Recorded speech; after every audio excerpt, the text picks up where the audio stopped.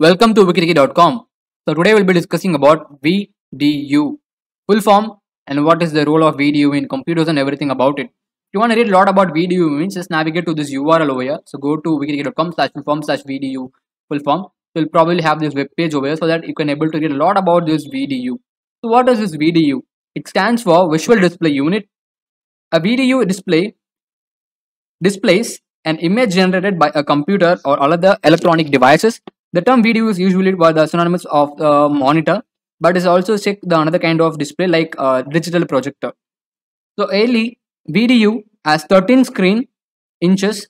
By mid 19, it became 15 to 17 screen size, and the video screen size became more and more common with like 20 screen size starting to emerge in the market by the first of 2000s, and the flat panel were introduced in 15 and 17 screens size, and it gains most probability and begin with replacing the CRT monitors.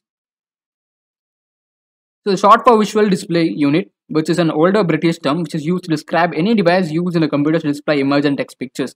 For example, a flat panel displays a projector are both samples of VDU.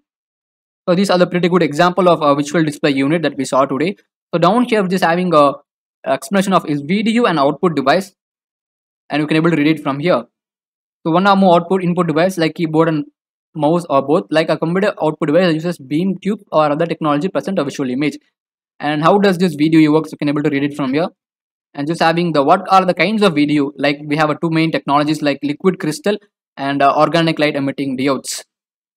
And we're just having the VDU advantages and disadvantages, like an animation capability, so visualization unlimited range of variable color capability.